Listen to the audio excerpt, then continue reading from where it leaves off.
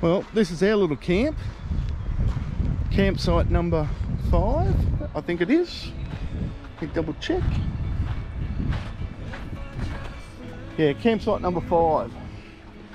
We've been down here a few days now, and we've had the place to ourselves. No one else around.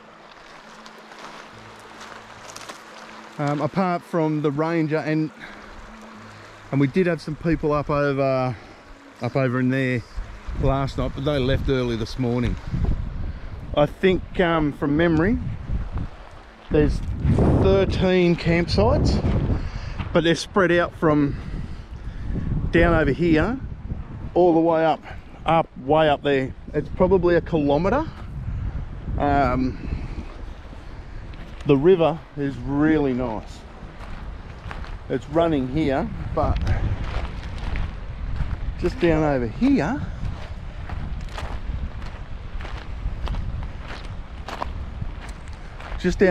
it's super deep. And when I say super deep, we lost the frisbee in there that I couldn't get back last night, but I had to swim ways down.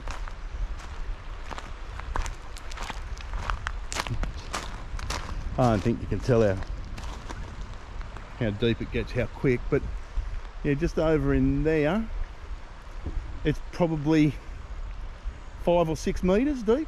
Easy 5 or 6 metres deep. Oh, hang on. Am I going to catch the platypus on camera? So there's 2 platypi that we've seen here, but I haven't caught them on camera yet.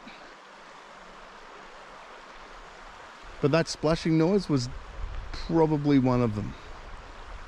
Cheeky little shits.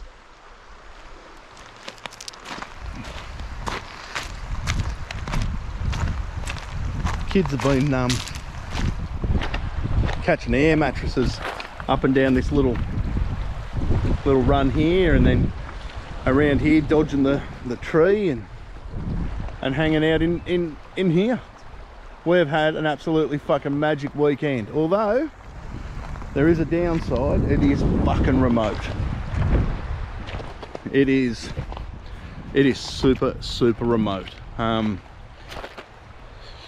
I think from off that Kempsey Armadale Road, it's 20 odd kilometres to the turn off.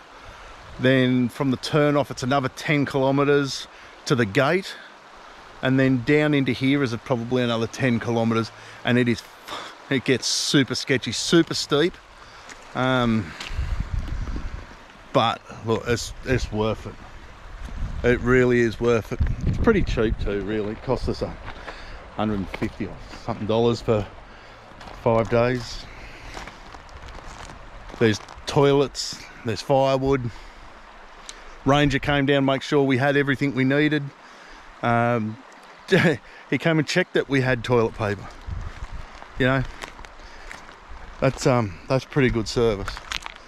I wouldn't suggest coming down here in the wet though. Fucking hell. That was sketchy as shit. I don't often get worried, but yeah, I was a bit concerned with that. Anyways,